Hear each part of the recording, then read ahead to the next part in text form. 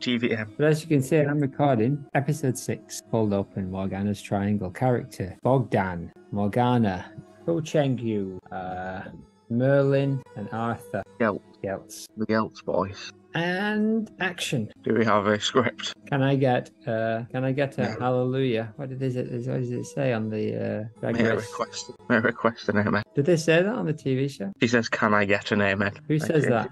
RuPaul. Every episode, is that like a catchphrase? Yeah, you can't love yourself. How the hell are you gonna love somebody else? Can I get an amen? Amen. Now let the music play. To the moon. Sashay away. You are and always will be a spectacular drag queen now. Sashay away. Exactly. Superstar sponsor. And action.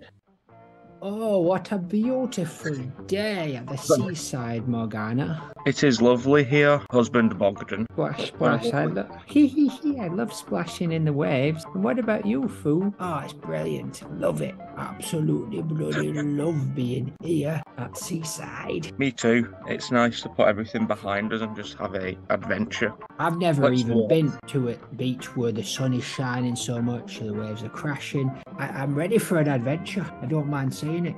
You do look like that. You look like you're ready for an adventure. Let's have a picnic. Arthur, Merlin. Well, I'm enjoying your company as well, Fool. Love hanging around with you, and of course my beautiful wife Morgana. Oh, it's brilliant. Thanks for inviting me. You just came. You just turned up. There was no invite necessary. Let's just put the blanket down here. Let's have some mocktails.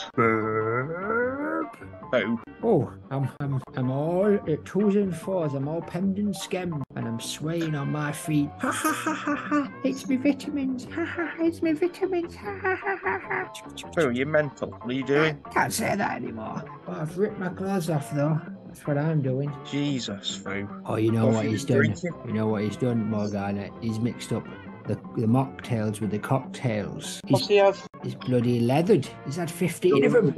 Did you give him this is why I won't let him hold my purse. I gave him my purse and he bought a peanut farm. Little tiny one. Lost me £400 million one morning. Well, the situation is becoming more dire. Oh, he's stumbling drunkenly towards the sea. Fool! Stop! You'll hurt yourself. You madman. Foo! Grab him.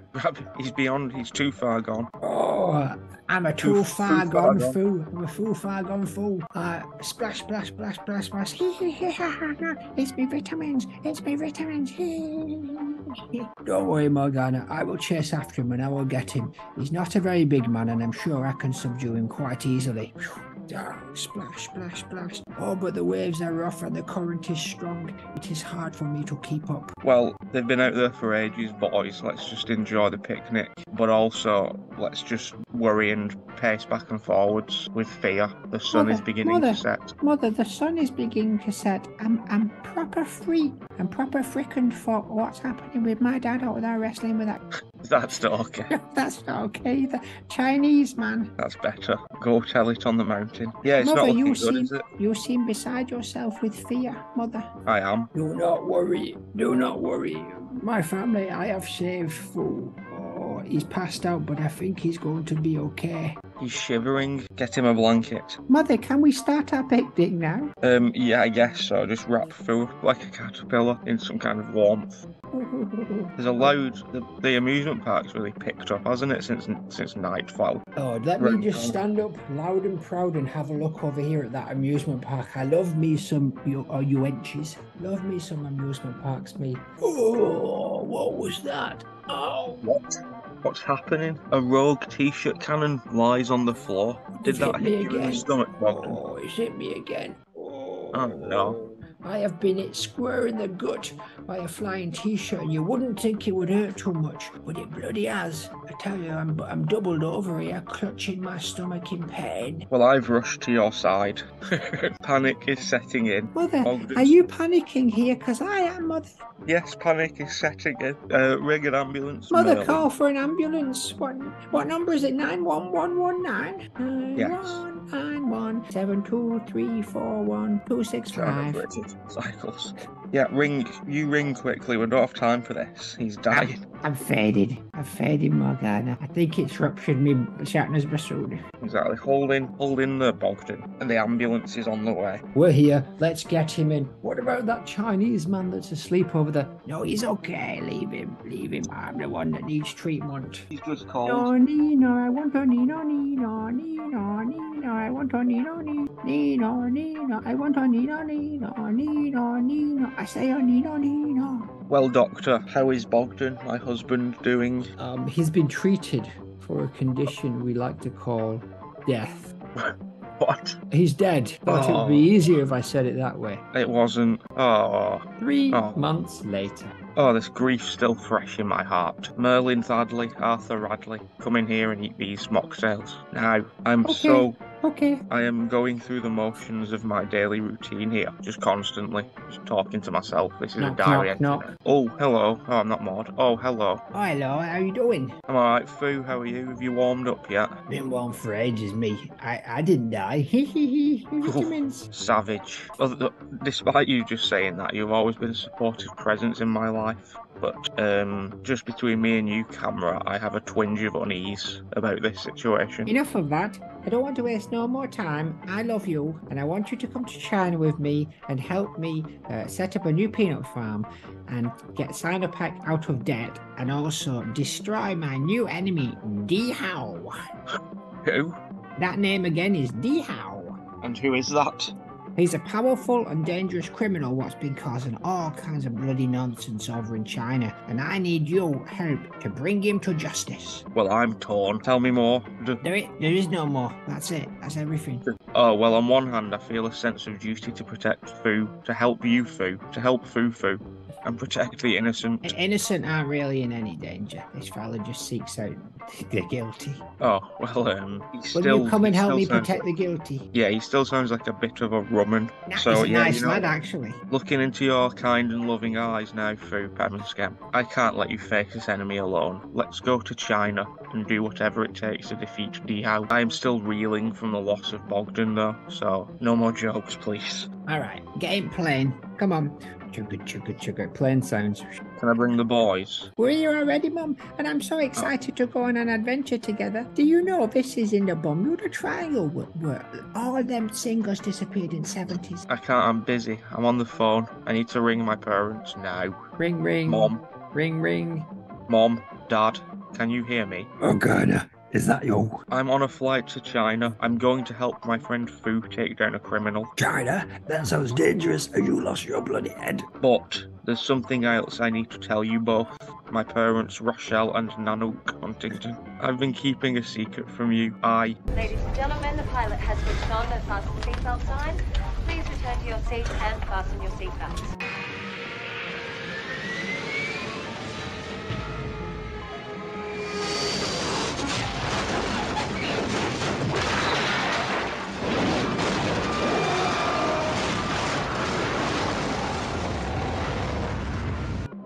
Insert loud noise. Morgana, are you there? What's happening? Is she alright? Don't know, she lied, just went dead. Oh, bloody hell. Bring her back. Bring her back. Beep, beep, beep, beep, beep. Just no answer. Bring her again. No answer. Bring her again. No answer. Maude, a guinea pig aficionado with the tuppence as a cherished pet. She'll dress him in tiny outfits. It's an adorable sight you won't forget. With the collection of photos, she'd share their adventures. Near and far from tea parties to rock concerts, their bond is truly bizarre. In the realm of fashion, Maude Flanders had a peculiar taste. She adored French comics and became a lover of the unique aesthetic paste. She'd frequent French supermarkets for inspiration and style. Her Instagram feed showcased her electric fashion with a distinctive smile. A voice like no other, Maude Flanders had a Midwest girl next door charm, but her intensity and accuracy would sometimes rise and disarm. Her spoken word poetry became a sensation at the local coffee club, spitting rhymes that defied expectations with a fiery hub. It's the Maude Flanders, that new style of song did not work. Season 9, episode 7. 6. Who would have believed it? Who would have even thought it?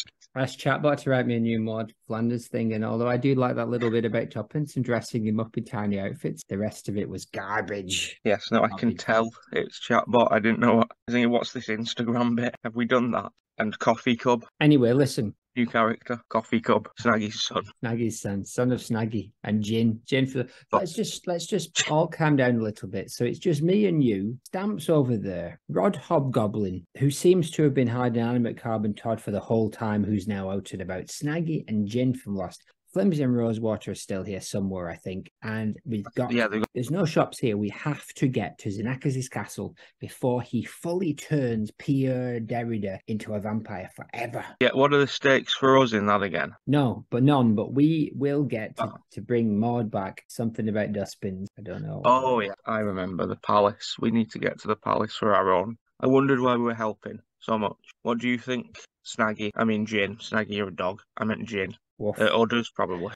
Anyway, let's all jump on this bike boat that's been left. And no, Jin, you can't. That can go. That can get cut. That can get cut. Get on this bike boat. Come on. Splash, splash, splash, splash, splash, splash. Chicka, chicka, chicka, chicka. This is a huge sort of mystical pond. Quite beautiful in a way. Like a moat, isn't it? But it's not really attached to his castle. It's yeah, it's nice. I like the water's a bit epic music. Something's happening underneath. Oh my God.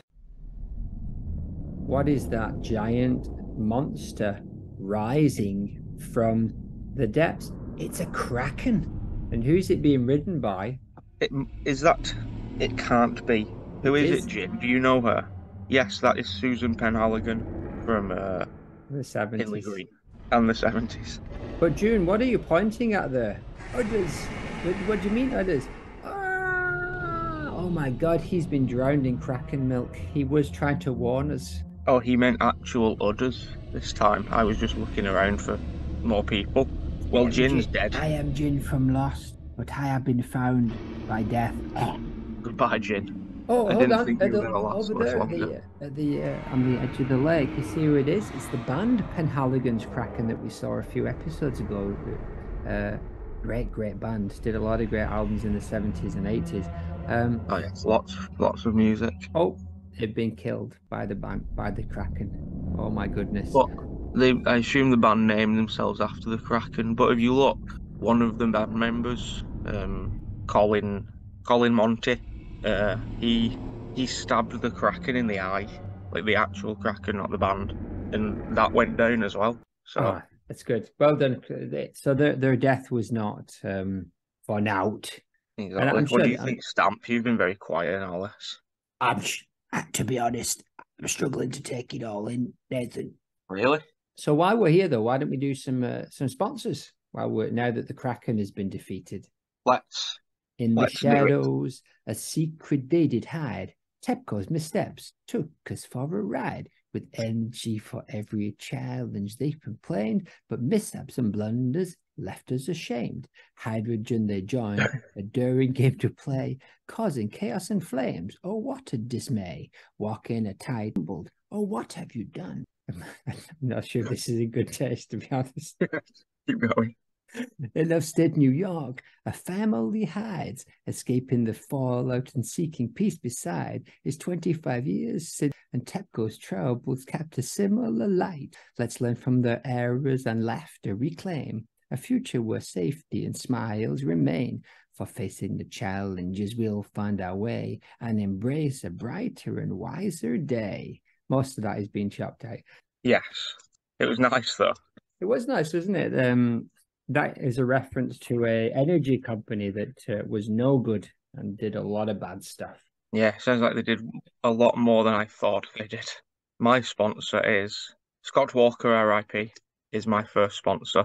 What do you call Scott Walker when he's relaxing at home? Scott Walker, RIP? Couch Walker, RIP. Why did Scott Walker bring a ladder to his concert? Wouldn't it be Scott Liar or Scott Resting? Scott lying down? It would be not Walker would be the one that got changed. Walker would be the obvious one to change. What was his second job? Why did Scott Walker bring a ladder to his concert? Because he wanted to reach new heights with his music. Awful. Yes. Sponsor, King Louis XIV. In the realm of King Louis' fancy and good. One king, one law, one faith. Understood.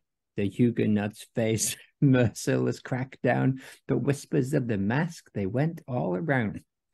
Debauched noblemen and scandalous affairs, failed assassins and expelled twin heirs. Finch's West domain, Richelieu summons a looming bane.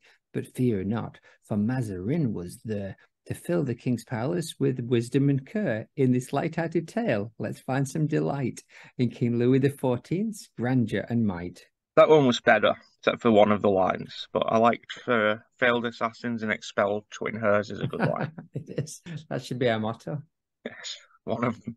Sponsor, Rolling Eyes Girl, aka 124 Girl, aka Jennifer Byrne, I believe. How did the girl react when Susan Boyle proved her wrong with her amazing performance? She rolled her eyes. She rolled her eyes so hard she nearly saw the back of her head. What did the girl say when Susan Boyle hit a high note? I guess her singing is incredible, but I'm still not impressed. Quite impressed, isn't she? Anyway, takes a village. We've crossed the lake and we're into the area, which is another abandoned lab. I hope John Cage doesn't come back. And who's that there? Is that Darren Scaramouche or Daniel Scaramouche? He's one of the Scaramouche lads. One of the boys. I thought we'd already seen two of the Scaramouches. One was killed in space, and the other one, what happened to him? One of them's on an island. Is he still there in the lab? Oh no, he got defeated by Normal Man, so he's dead. It's not good for the Scaramouches. Anyway, third Scaramouche. What's his name? Dave? Probably Dave Scaramouche. Yeah, my name's Dave. My name's Dave Scaramouche. I'm daft one at group, but I can show you how to get into the castle. Come on, I'll show you.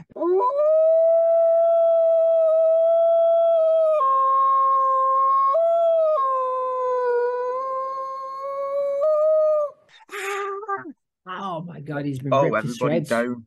He's been Scaramouche. Another Scaramouche has been ripped to shreds by a wolf. Any wolf. That's not just any wolf, is it? Look at it. There's cash dripping from its pockets. How much? Can you count it? 3,998. Oh. And that's there's two more here. $4,000. It's the Roswolf. Oh my God! It's Maggie Roswolf in the form of a wolf. I thought she was in California. I did. I thought she was in California with her son in the 1990s. Animate Carbon Todd Roswell. And her husband, Ian Max Strong Graham Roswell, and her son and daughter, Jasmine and Farquhar. I think they call Saxophone and Bootaboo. Anyway, she's tossing the body of Daniel or Daniel Craig or Daniel Scaramouche Craig, tossing him asunder and ripping out his oogly googlies. But now she's coming towards us. Oh my God! Somebody save us. Flimsy, what shall we do while we're here? I'll save you. I've got no better else to do. I'll take her down. Human automated munch munch. Human automated munch munch. Munch, munch, munch, munch. Ow, ow, scratch, scratch. Munch, munch, scratch, scratch. Ow. Put some wolf sounds in here. Ow. Scratch, scratch. Ow. Munch, munch, munch, munch, munch, munch. I've beaten her, but he's defeated her for now. But it's too much for me. Oh. God, he's dead as well. This is not going so well. We've lost another Scaramouche. We've lost Human Automated Munch Munch. All of Penhaligon's cracking. Anyone else? And Jane from Lost. Jane from Lost. And every other friend we've had. So we came to this principality with about 30 friends, and now we're down to us two, Stamp and Rod Hobgoblin. And our cousins. So we got one of the hobgoblins left. Stamp. Our cousins. That's it, isn't it? It's just the six of us. And Snaggy. Derrida's still off on a secret mission with some of the members of Vanilla, including. Oh, they were all dead. Member Ashley's dead, isn't she? Yes. Well, we don't know that. We've seen a portal. Oh yeah, we did see a portal. Well, we don't know where Derrida is then. No, we don't. Hang on. I'll tell you where one version of Derrida is. Riding a hamster? Yeah, I'll tell you where another version is. In a sponsor race. In a sponsor race, yes. The front runners of the sponsor race, Scott and Cindy. Nice. Do get fresh with me. It's the Mordcast, official sponsor race, episode only bloody 10. Remaining contestants 7. Recording. Last week was the Model Up Perusa, which saw all the eliminated sponsors return to Flandball against the current sponsors for their place in the race. All but one of our current contestants won their respective Flandballs. 124 girl lost her Flandball against Vivacious, meaning 124 finally went the fuck home and Vivacious got to return to the competition. What? Welcome back, Viv. Now, for today's mini challenge, please welcome a special guest deceased celebrity chef, James Martin. The 7 of you must endure his all-you-can-eat aeroplane curry competition. Good luck, and perhaps you've heard of the Yakuza, the poison fist of the Pacific Rim, the Japanese mafia. Go! Bloody hell, it stinks in here. Who let off? Was it you, Foo? Well, either way, you've won, you wicked bugger. Congratulations! You've won a decade supply of deceased James Martin's curry juices. What a great prize. We have to accelerate the investment. For Maxi Challenge number 10, we're about to shock your eyes with some extra special guests, your very own friends and family. That's right, we brought each of you a pal, and it's your job to get yourself and said pal into Flanders family resemblance eleganza Reno. Good luck, and perhaps you've heard of Yakuza, the poison fist of the Pacific Rim, the Japanese mafia. So without further ado, let's bring in our friend and family. Here for our island buddy, Cindy Chandler. Please welcome Libby. Michael? And here's your buddy Foo. It's your successor, Wang Yu Poo. For Vivacious, we've brought in inanimate fabric Ornacia. Welcome. Who's Ornacia? I don't know who that is. The mannequin hair girl.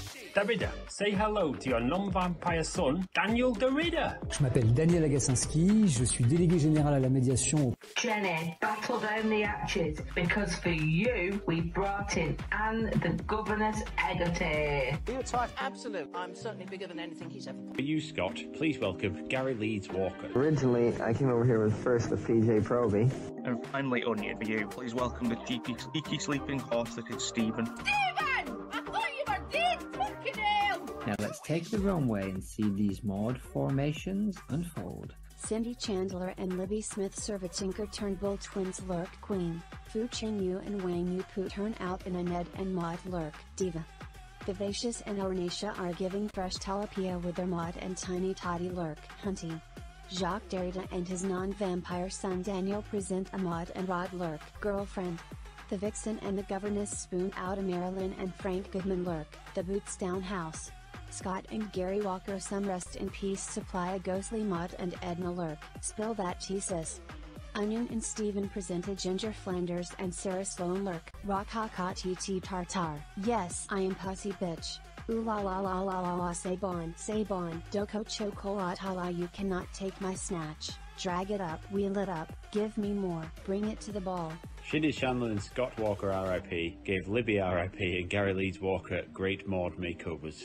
Jenny, Onion, and Vivacious did just a good job transforming the Governess, Stephen the Horse, and Ornacia into mods. And unfortunately, oh, your phone just went off. And unfortunately, Fu and Derrida did a shockingly bad job turning Wang and Daniel Derrida into Maude Flanders. Boo. Welcome to the main stage of the Mordcast official sponsorship slogan. Welcome to the main stage of the Mordcast official sponsor race. I am Beef Skellington. That's right. Since this season begun, I have died. Please welcome our regular judges, Brendan and Nathan O'Leary, and Pants Umblease, whoever he is, and give a warm welcome to our extra special guest, Judge Christina Aguilera. We bow to you, Overlord Xtina. Xtina? Christina. Silence, Xtina. Get back in that bottle. Bring back our sponsors. Welcome back, sponsors. We've made some decisions. When we call your name, please step forward. Scott Walker, RIP, Jacques Derrida, Fu Chen-yu, Cindy Chandler, Onion, Jenny, the Vixen Ryan. You represent the tops and bottoms of the week. Which means, Vivacious, you are safe. You may step to the back of the stage, mother. Cindy Chandler, Scott Walker, RIP. Congratulations. You are the two holiest rollers of the week. The signals were out, really. Ladies and gentlemen, the captain has switched on the fasten seatbelt sign. Jacques Derrida, Fu Chen-yu, you are the two of the wettest blankets of the week. I'm sorry, my dears. Onion, Jenny, one of you will be safe, and one of you will join Fu and Jack in the bottom. Jenny, the Vixen Ryan, you are the third wettest blanket of the week. I'm sorry, my dear. Onion, you are safe. Scott Walker, R.I.P. Cindy Chandler. Prior to tonight, you were asked to prepare a flan ball performance of Tum Bumpkin by the Nile Balloon Manticore Orchestra. The time has come for you to flan ball. Good luck, and perhaps you've heard of Yakuza, the poison fist of the Pacific Rim, the Japanese mafia. The truth is, I thought it mattered. I thought the music mattered. But does it bollock? Not compared to how people matter.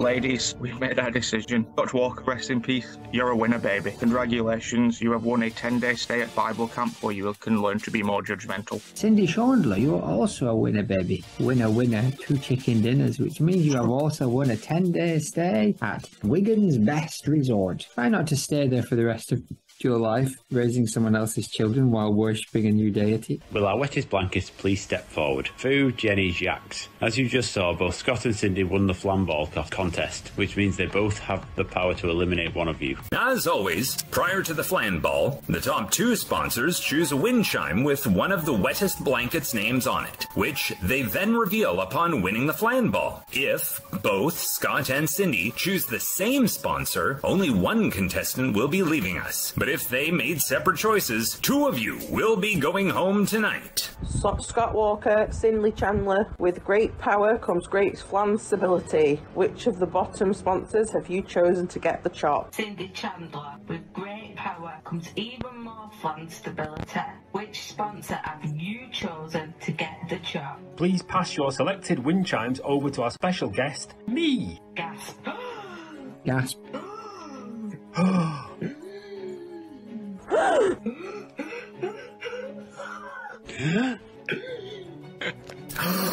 Gasp. As it is written, so it shall be done. By the hand of Scott Walker, Fu Chengyu, and by the hand of Cindy Chandler, Jacques Derrida, you both are and will always be superstar sponsors. Now sachet away.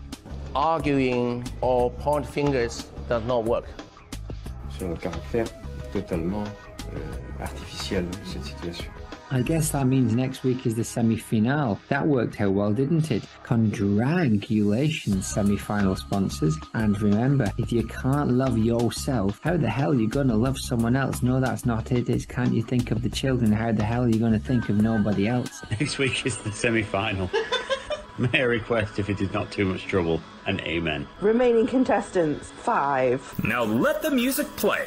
To the moon, to the moon, ooh. I would like to take you away. To the moon, ooh. I would like to take you away. To the moon. Mucho thanko. Fu and Derrida, both gone. Nice. Speaking of, so you can edit that in before the Roswolf attack, is that right? Yes, I might just leave it there though. All right, fair enough. Well, here's the text actually coming through from Jock, who doesn't seem too put out by being eliminated from the sponsor race. It's all unsure as to what the time frame is for this kind of stuff. Yeah, sponsor race was filmed a year ago for these people. Oh, right, of course. You have TV in it. Anyway. Yes. He has sent us a text though. Yeah. Can you read it? Yes. Stuck in traffic. Ashley dead. Derrida. Metaphysics is a closed system. Crying, laughing emoji. What do you think any of that relates to Maude Flanders? Is she stuck in traffic? Is she dead like Ashley? Is she Derrida? Does she believe that metaphysics is a closed system? We have seen her stuck in traffic. We have seen her dead. We have not seen her Derrida. What is metaphysics? I've never met a physics I didn't like. Exactly. It's a system of beliefs, surely, about physics. That's exactly what it is. I think she would be more into this than regular physics because it's more meta. She Maude isn't likes to... meta, is she? No, but I can see her pondering things like what is the relationship between mind and body. What would she think? Or, what would she say about such a question? I think she would say they were deeply connected, as she is a healthy woman, from what we can mostly tell, except for her secret shame with ice cream. Would she say in a very specific Maude Flanders way or a much more chatbot generated way? Much more chatbot generated way. An incredibly generic, non-Maude answer. Yeah. So if that I just chatbotted what metaphysics was. The rest of it was all me. It's all you. What does does she think metaphysics is a close thing? Is it to her? Yes. See, here's the idea. So metaphysics is supposedly in those meta things. They're supposed to be more open. Right? They're supposed to be more of a interpretive, right? But they're not. Jacques saying that even you can't get out of the loop. There is, which is why he has to deconstruct the metaphysics and deconstruct all of the relationships. And that's kind of what we're doing here, isn't it? Really. Exactly. I think that's why he's here in general, isn't it? Speaking of loops. Speaking of what year is this? Give me a number between 1 and 300.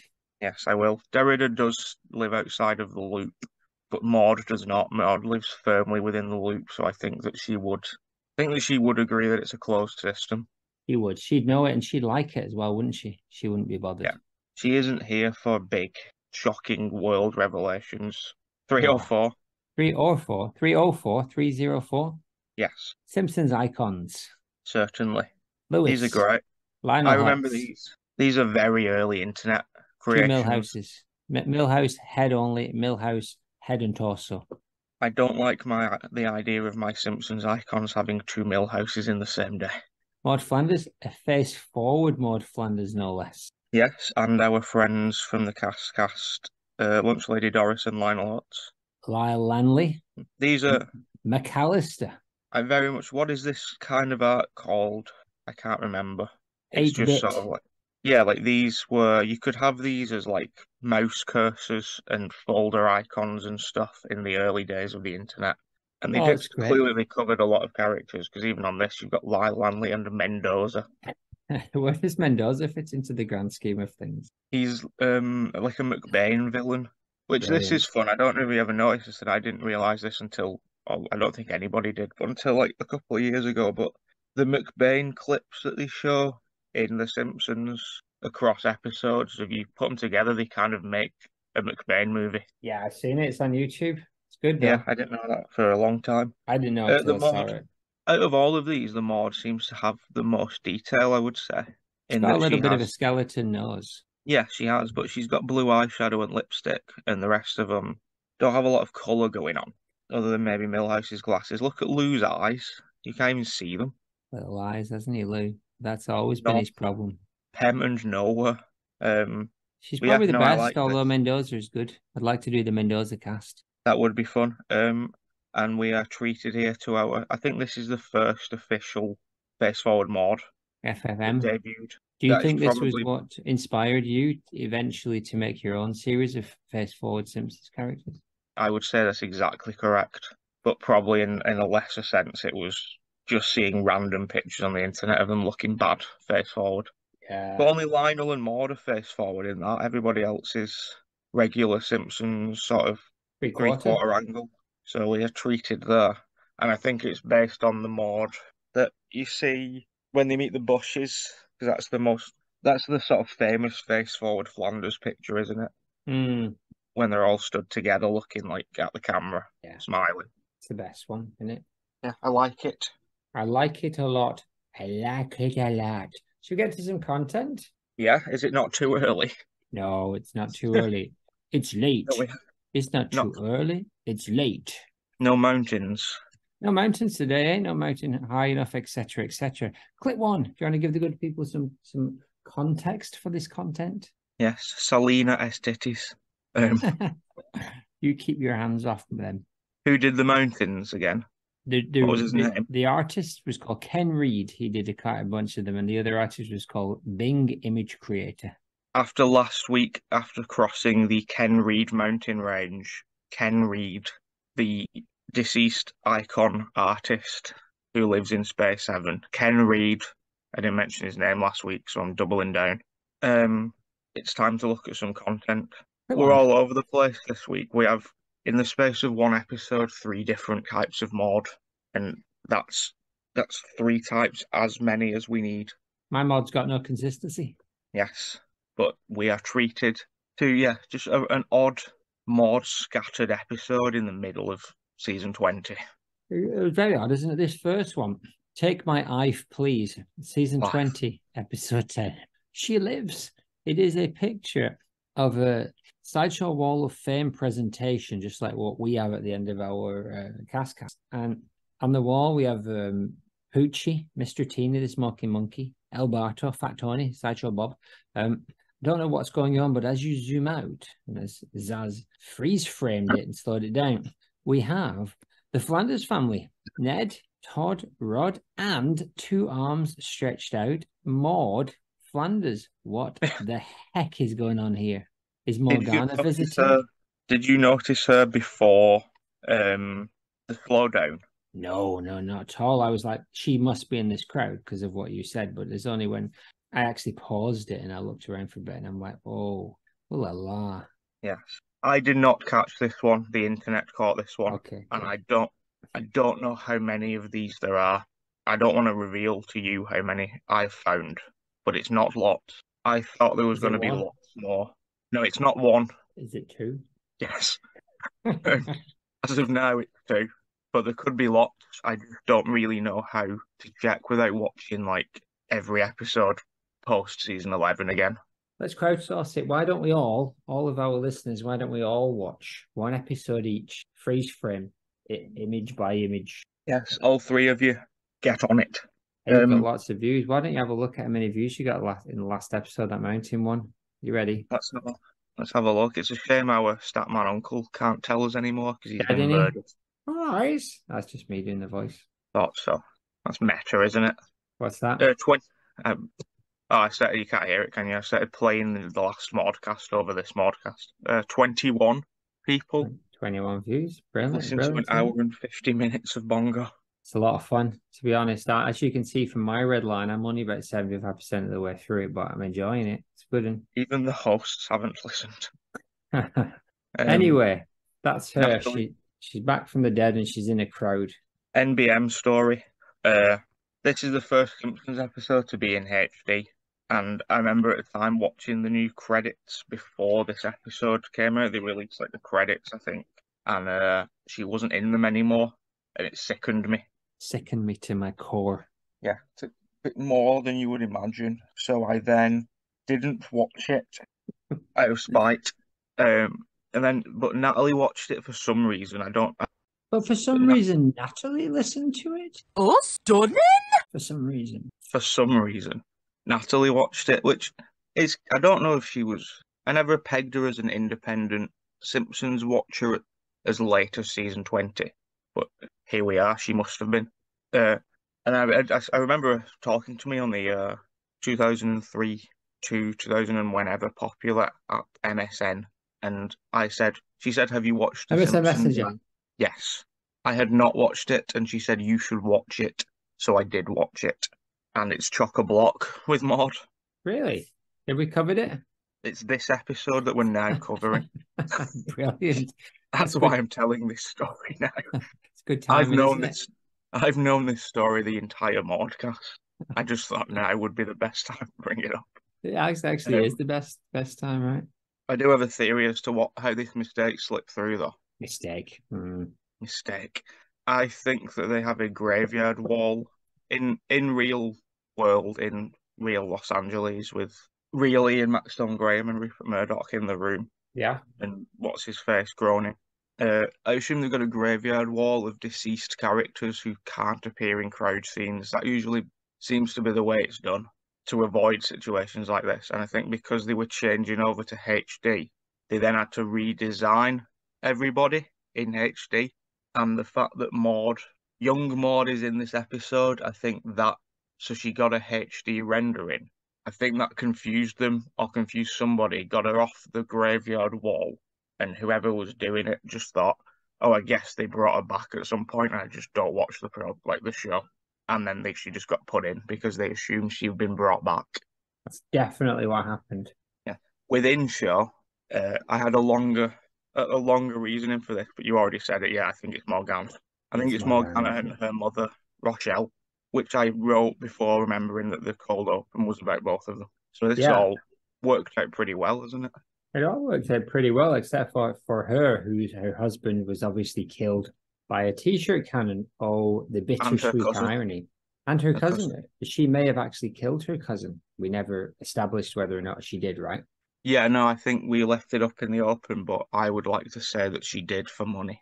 For money, probably. And we'll never hear the end of that, will we? Good to. No, we'll never hear the end of any of this. Springfield High School, question mark.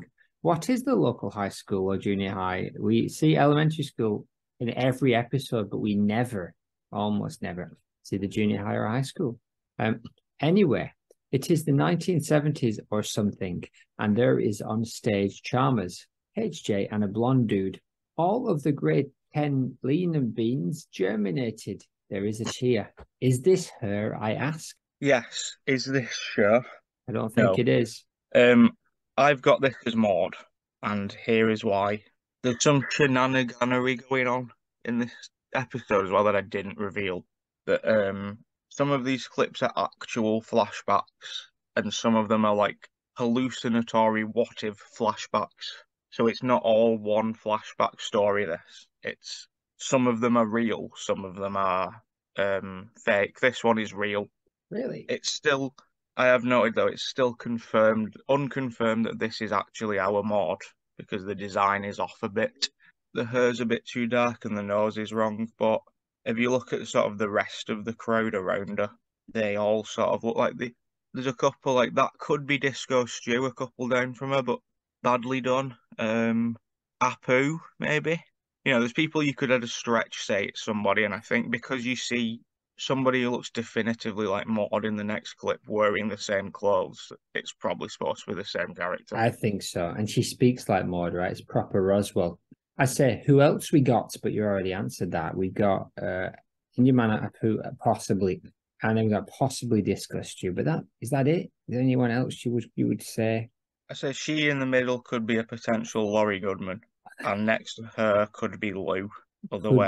Could well I said you see the long-haired guy as well on the other side of fake Laurie, next to Apu. That could be Skinner.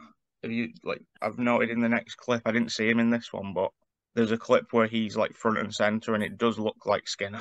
Also, it's not Chalmers on stage; it's Principal Don Dollinger. All right, looks a lot like Chalmers, the young Chalmers. That looks a bit like Lenny.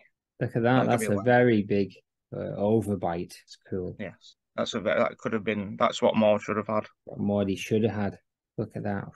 Yeah, that's not our best Maude we've ever seen. But no, that's why I'm it's a bit sus, that, isn't it? Yeah, it's unconfirmed. This is the thing. Every appearance that we see this week is unconfirmed Maude. I repeat. Clip 3. HJ is on his hands and keens on stage, prodding at ripped up cards. School spirit, he says, panickingly picking up the cards. They all cut to the crowd, which are all laughing. Even given the dangerous curves debacle, I don't think this is her. That's where I was at that point. Nice. You still don't think this is Maude at this point?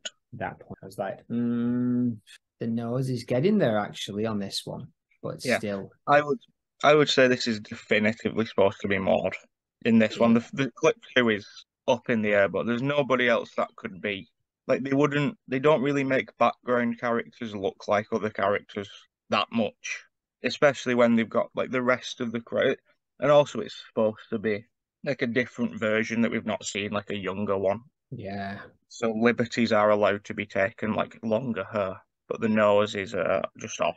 Oh, believe me, liberties are being taken left, right, and centre with this. Liberties all over. This one is also still a real flashback, especially like given that she's mocking Homer. It also makes more sense why she's there. But it also throws everything we've said about her backstory up into the air, if that is her. And also, we're now at the point where it's easier to retcon an actual clip from the show and say it's not more than retcon the backstory we've created. Yes and no. Yes and no. I think there's a convoluted way that somehow Maude is in this high school just for a short time, and then she goes back to regular Springfield, because we know nothing about this age. This is prior to her going to Oral Roberts University. We have literally no idea what happened to her before that. Yeah, no, I'm on board. For that was the only thing I had in my mind, was that it was some kind of transfer for a month situation. Easy. Which is also how we got her to Edinburgh. Well, she did, you know, in those days they did a lot of those transfers and kind of stuff, right? But I'm sure maybe we'll hear about it in the diary. Who knows? Maybe. And here's what I'm speculating now. Morgana lives in Springfield, or lived in Springfield, grew up in Springfield, and they did some kind of, because they look like each other, they did some kind of Parents Trap kind of week. PTW. Now, I'd like to hear all about that Parents Trap week, because we haven't heard much of a Morgana interaction. This would make sense that she was in Springfield, right? Yeah, and we only have Bongo Springfield to go off, but she seemed to live in town. She was swanning around like she owned the place, wasn't she? She was. Driving, talking about RuPaul, like Todd. It me. Luna Sizemore. No family tree. Here cold mid. It about wolf. Anyway, thank you for coming to your pitch meeting here at Moldovan Fox. Vanilla, thank you for coming. Maggie Roswell, if you can just sit quietly in the corner. And I've invited Jack Derrida along to see you perform. So off you go. You've all been shut out of your respective industries. Off you go. Mana, mana, mana, mana. Inikian, Kaz, Inikian Kaz. Mana, mana. Inikian Kaz, Inikian Kaz. Mana, mana. Inikian, Kaz, Inikian Kaz. Mana, mana. New Arzi, New T Prospetti CU Mine. Suntem Maru Impruna, Nedisparti T. Sorori Panela Kapat. Yesam Dor Pentru Distracti. Sala DB. Iatilor. Fuga. Putum Scoto Lovatura Din Tine. Viart. Ardaka Mar Ispites DCU Pharmaceal Tail. Poti Samar T in Brait. Ardar Daka T Fortesi Asupra Maya. Lucrurile Vor Devani Urat. Ubito, Kopal, Kopal, Kopal, Inikian Kaz, Inikian Kaz. Mana, mana, Inikian. Kaz, Inikian Kaz. Mana, mana. Inikian Kaz, Inikian Kaz mana, mana New Arzi New T. Prospetti CU Mine. No way, no way. Not today. Don't freshen up with me. We are always together. Inseparable. Sisters to the end. We just go out for fun. Let the boys run away. We can get a kick out of you. If you tempt me with your charms. But if you force yourself on me. Things will get ugly. Don't freshen up with me any impartesum reciproc secretele. New lua lucrorile. Anima, prietani care va fi intotiana adivarata, ami cautum p by at, sine ne pot. Ducila noi culmi. Sex appeal. Intelligenta dura semania, Dakarai obrazul sargandesti. Marpoti cumpara cuo singura bortura, traesti intero lum divis, biet. Dutisi cumpara tio alta jacari, ubito, copal, copal, copal, Inikian Kaz, Inikian. Kaz mana, mana. Inikian Kaz, Inikian Kaz mana, mana. Inikian Kaz, Inikian Kaz. Mana new Arzi new T prospetti cu mine. In Nikian Kaz. I orzit ce tokmai. Mia spusa sel tip. Oh, new mi es puna, as pute avia or as fartarici and quat. Don't freshen up with me. Chatbot can read all of that stuff over a vanilla instrumental. Yes. Goes on for a long time.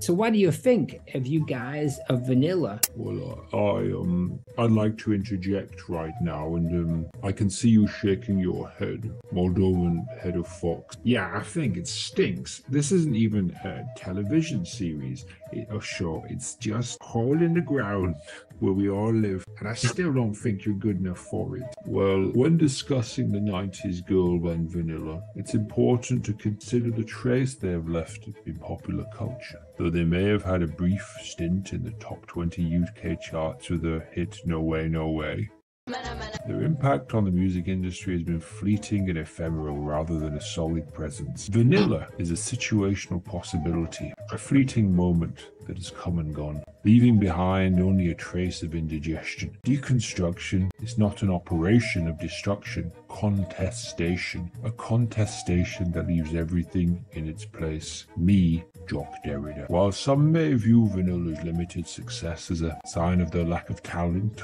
or staying power, it is important to remember that their place in the music industry is one not of destruction, but of contestation. They have challenged the dominant narrative of what it means to be a successful girl band, and in doing so have left their mark on the industry, even if it is not a permanent one. No way. That's harsh, isn't it? There is no essential trans-historical and sufficient meaning that can be given to a concept or a thing. In a world where meaning of success is a constantly shifting and evolving thing, it is impossible to give a definitive or essential meaning to Vanilla's place in the music industry. Their impact and legacy will be determined by the cultural and historical context in which they are viewed, and it is up to future generations to determine the significance of their contribution. Ultimately, Vanilla's legacy is one of deconstruction and contestation, a fleeting but memorable presence that has left behind a trace of their influence. As I listen to the lyrics, Don't Get Fresh With Me, etc., I'm struck by the way in which the speaker is grappling with power dynamics at play in this situation. When the guy says to her, I could have any girl here, it's clear that he is attempting to assert his dominance over the speaker and the other women that are present. Now this behavior last week. The behavior is reminiscent of the concept of phallogentrism, which privileges the male perspective and dismisses the experiences and perspectives of women. However, the speaker's response of no way is a refusal to submit to this dominant narrative. In my work, I have explored the idea that language is inherently unstable and that fixed meanings are constantly being challenged and disrupted. This line, etc., could be seen as an example of that disruption, as the speaker refuses to accept the man's attempts to define her worth and value. The line, he said that to me last week, adds another layer to this analysis, suggesting that this is not an isolated incident, but rather a pattern of behavior that the speaker has experienced before. It highlights the way in which the patriarchy is deeply ingrained in our society and the struggle that women face in pushing back against it. Finally, the line, well, actually, I think he's kind of sweet, adds a layer of complexity to this situation. It could be interpreted as the speaker attempting to downplay the man's behavior in order to avoid confrontation, or it could be seen as a genuine feeling that is at odds with the speaker's rejection of the man's attempts at dominance. Either way, it illustrates the way in which power dynamics can be nuanced and difficult to navigate. Get out, all of you. I don't know what you want. Derrida, Potter, Roswell, out. Everybody out. I have to think. You can't sing, you can't play, you can't dance. Frack. You'll And go worst a long of all, way. you can't deconstruct. I do like that he said she's a They made a mark of not a permanent one. If I was a pen, I would be a Sharpie. If you were a pen, you'd be one of those pens that's invisible until you pour piss on the paper. Did you write that? Did the man tell you that? I just thought of it now.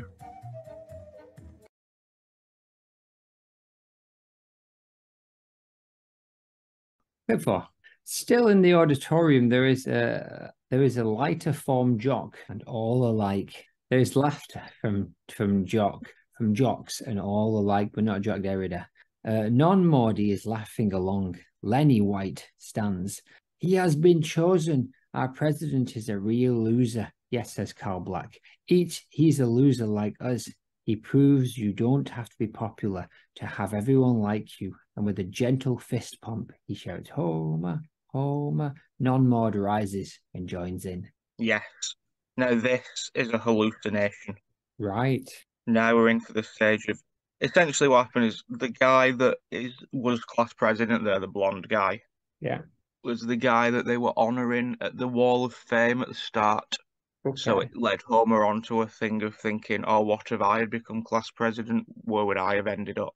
And then they go to, I believe, Luigi from The Simpsons, not from Mario. And one of Luigi's like old Italian relatives makes some sort of like hallucinogen soup, which is why you sort of see like the end of one of these clips, you see like soup swirling really quickly by accident because I didn't cut it out. So that's what's happening here. Homer is now seeing a version where he did become class president and how that would have gone for him. So this is entirely like speculation Maude. This is a Maude that appears in the mind of Homer. It's metaphysical. Yeah. So again, we've had a mistake Maude, a flashback Maude, and now we're on a hallucination Maude. Hallucination Maude has got to be one of the most dreg-like Maude of the entire journey. But what would she be thinking at this point about Homer Simpson becoming class president? Surely that's not something she would have expected, even in the short time she'd been at the school. And this does explain why a hallucinogenic Maude asks him to the prom. Spoilers. Yeah. No, it's this Maude is thinking, yay for Homer, because she doesn't exist even within the realms of The Simpsons. The actual Maude, I think, would just not stand up and cheer. She'd remain seated. She would just look around like, is this what you all want? I can't wait to go back to my school. Which is called? It is called... Where did she grow up? Springfield Township. Oh yeah, Springfield Township High School. Brilliant. to be determined. Also, Kashmir and Stu seem to be in this one, but again, it's sort of like off model in the crowd. When Lenny's talking, Maude sits unblinking with her mouth open, staring forwards. Yeah, that's the Maude we've come to grow and love. Exactly. That's exactly what I said. That makes me believe that this is Maude. Well, and all is proven very soon. Well, she's also teleported. She's now sat directly next to Lenny and Carl. As I said, original voice Carl. After Azaria got fired from that one as well, under the radar. Right. Yeah, so she's teleported, which we've seen our Maude do before. So our all these clues are added up. And if you look around at the background characters of that specific bit, they're very season one-y. Like, I don't know if they've done it on purpose because they've just changed over to HD, but they're not like Simpsons now, the crowd just look like people. Whereas here, they still look like, or they've gone back to making them look like cartoony. Like, there's people with like blue afros and like wacky styles and like big glasses. Yeah, people that would stand out in a crowd where you don't need them to. Yeah, and I don't know if they did that just as a one-off because it's like the HD. Season 1 of the HD, innit? Yes, or whether that stayed for a while, but it's definitely not like that now. 5. Yes. It is Maude, I say. Or is it? Homer is at his locker. 70s Homer J. Homer Simpson. Excuse me. 70s Homer J. Homer Simpson. Rhythms Rothsteins spill out of a Maude-ish teen. Maude walks along with her friend, her Asian friend, and she says, and we've never heard of this friend before, of course, but Maude says, Homer, do you have a date for the prom yet? In full-on Roswell essence. It is not a joke. I think at first it's like oh, you're so mean kind of joke, but it's not. She looks disappointed. As Homie says, sorry, the only girl I could ever want is over there. We expected to be Marge, not Kuching. A glum look comes over Maude's face as she realizes how low she has sunk. Demi Pinson, he points, as cheerleader Morticia Adams type is surrounded by 3 boys and she is sassing it. I guarantee that even in this dream where he becomes class president, he still ends up with Marge, right? Yeah, I can't remember it ends, but it definitely totally. It doesn't go on to being like he marries Debbie Pinson. Debbie Pinson is a good callback to an earlier episode, though. In what way? Can't remember what episode it is, but he mentions getting in touch with Debbie Pinson from high school, which irritates Marge. In the story, it says Homer would have been rich. He would have been in a better position at the nuclear plant and would have lived in a mansion on the site of where the Flanders now live. Nice. And Homer would not be bald. And the kids would not have been born because Homer would have remembered to use protection. Marge is confused by this and tries to convince Homer that their lives would have been miserable without Bart, Lisa, and Maggie. So yeah, it appears that he does eventually end up, even in his dreams, with Margie. That's nice and obvious. Too obvious. When he changes his name to Max Power, yes, he gets a call from Debbie Pinson. So that's where the name came from. So I like that, and I do like it's the subversion of expectations that Homer did have a crush on someone else since there was a Debbie Pinson before Marge. Maybe he just doesn't know Marge yet. I can't remember. Doesn't matter, does it? I've just read this. It says her only line is something awful like, I don't brain too well. She rarely uses her head brain for anything. Oh. But yes, I have much to say, I think. Still a hallucination, so that covers her being here. It's still, I can't, other than on the actual Maude Flanders page on Good Simpsons Wiki, where it says that she's in this episode in a flashback, I can't find any actual confirmation that it's supposed to be Maude. Like, I looked to see if I could find, like, transcripts, and I did, but it doesn't tell you who's speaking for some reason. Really? It just has all the lines. It doesn't tell you who's delivering the lines. And within the appearances of that episode on the wiki, it's No, it doesn't. Right? Is this the one you've seen? Oh, no, this isn't. This isn't the one I saw. I saw one where like some of the lines had people, but not all of them. When you search for Debbie. What makes you think Debbie? Because he says Debbie. He says Debbie? He says Debbie Pinson. Oh, right. Yeah, he does, doesn't he? And see, that's the version that's similar to what I saw. It's some of the lines it tells you who spoke, and some of them it does not. It's too bad. But yeah, she's not listed as being in the episode either on the Simpsons wiki appearances, but it's not. Anybody can do those. Yeah, IMDb. Oh, that's good. Take that as confirmation. Oh yeah, that'll do for me. Bess McNeil is Debbie Pinson voice. Tom Hamilton Bess. A bit emotional, but still very funny. No, there isn't a clip 6, is there? There isn't. Exactly. She seems to be friends with who I assume is Cookie Kwan. What makes you think that? She just looks like Cookie Kwan. Is Cookie Kwan? She does look like Cookie Kwan, but just Cookie Kwan is a Springfield like native. She's been there a long time, or even her whole life. I believe so. We only meet her in season 9, but it's not said that she's just arrived or anything. It's just sort of we didn't know her before that. Oh no, I was getting her mixed up with the character that comic book guy married, but that's a character called Kumiko, right, from Japan.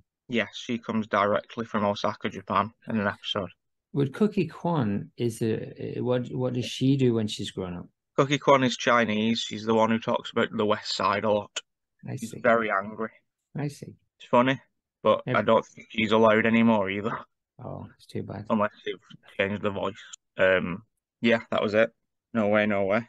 End of clips. Oh no, it makes sense. It makes sense that one of Homer's secret desires would be it makes sense that it was Maude who did this. It isn't out of the box in that sense because unrequited attention would be a good goal for him to reject Maude because there's somebody better.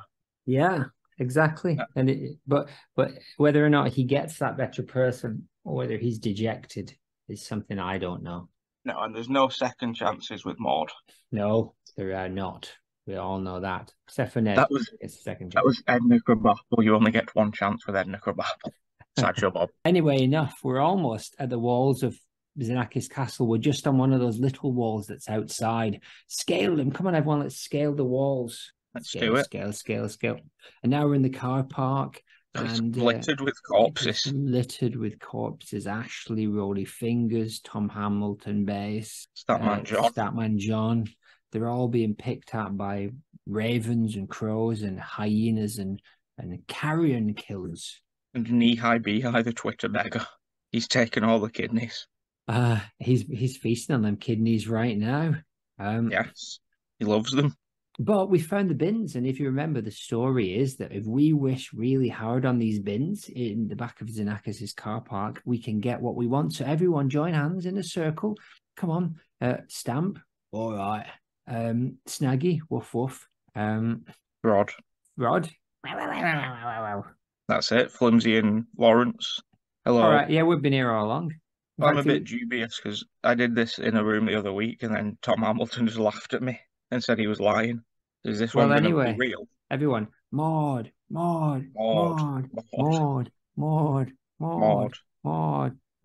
know what we've not done? We've not done the welcome to the Maude Flanders Internet Museum. I haven't done that for weeks. Oh yeah.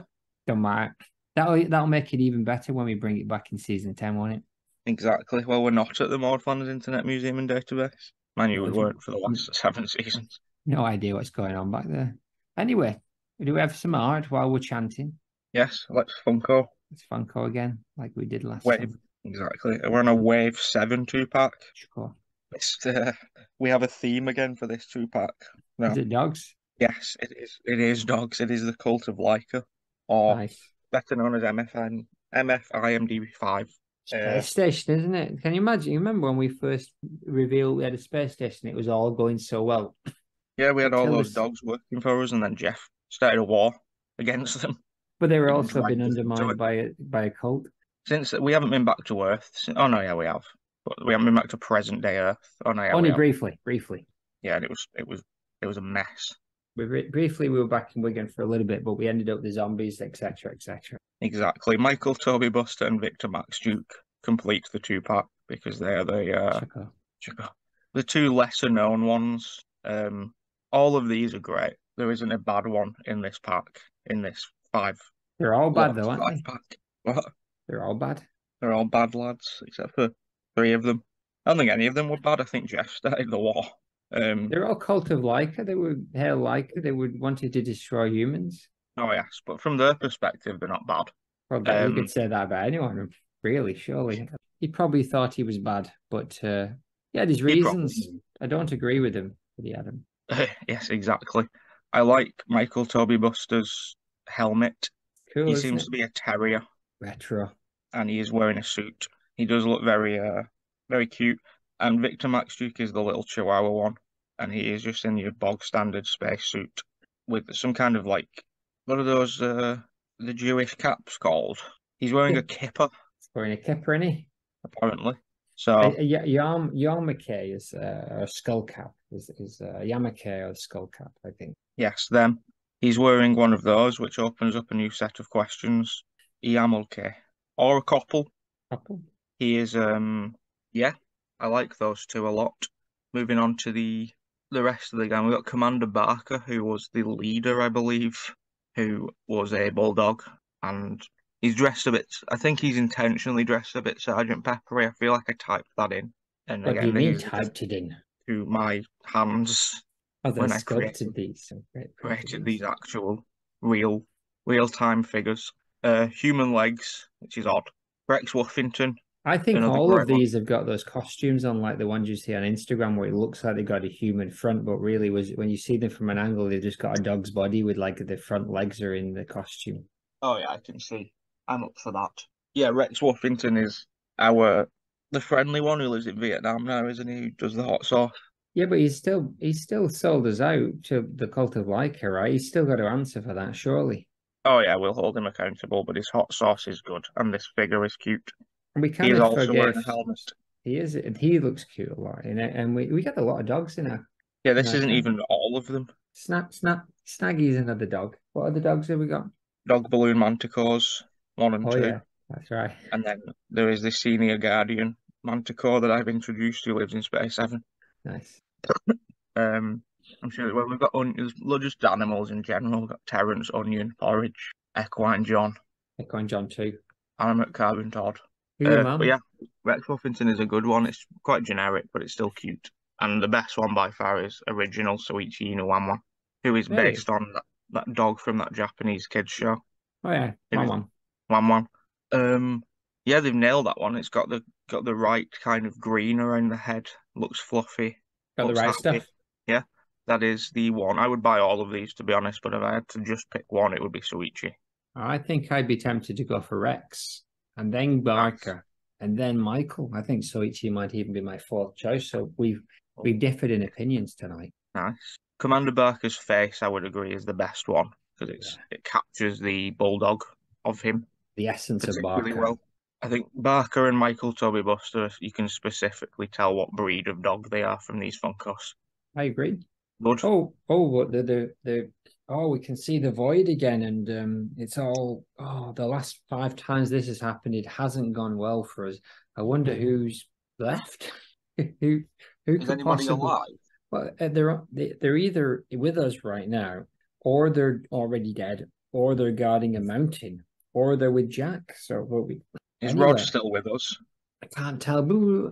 Dashley Potter, the temporary member and twin brother of Ashley, entered the dimly lit chamber, where Xenakis, the vampire king, sat on his throne. The doors burst open as Dashley entered, wielding a wand in his hand. "What do you seek, mortal?" Xenakis growled, his eyes narrowed in anger. Dashley appeared undeterred by the vampire's menacing glare. "I've come to challenge you, Xenakis," he declared. "I've heard tales of your unparalleled athletic abilities, and I wish to test my skills against you." Xenakis let out a cold laugh.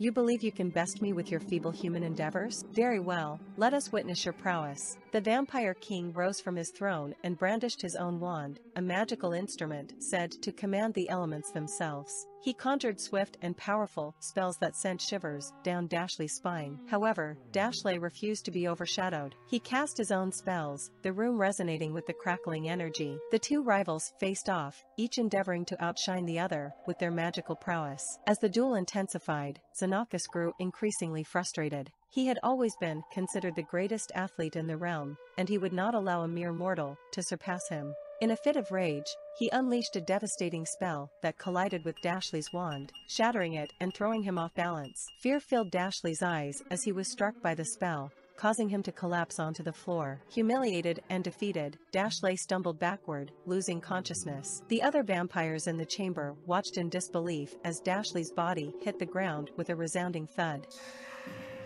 As the dust settled, the vampires exchanged wide-eyed glances, bewildered by the unexpected turn of events. They had never witnessed anyone surpass Xenakis in a magical duel, and Dashley's fallen form served as a stark reminder of the Vampire King's indomitable power. "Indeed," Onion remarked. "Enough," Xenakis snapped, silencing further discussion. "Apologies for the mischaracterization. Let's revise the scene to accurately portray Vanilla and Dashiell as grown adults." The twin heirs of the Potter family, Vanilla and Dashiell, stepped into the dimly lit chamber with unwavering resolve. As fully grown adults, they carried the weight of their heritage and the responsibility to protect the wizarding world. Their determined gazes met Xenakis, the formidable vampire king, who sat upon his imposing throne. Xenakis, his eyes flickering with a mix of amusement and contempt, observed the Potter heirs with a derisive smirk. "So, you dare to challenge me," he taunted, his voice dripping with arrogance. "You think you stand a chance against my might?" Vanilla and Dashiell remained undeterred, their wands firmly gripped in their hands. They exchanged a resolute glance before addressing Xenakis with steely determination. "We will not allow your reign of darkness to persist any longer," Vanilla declared, her voice filled with unwavering conviction.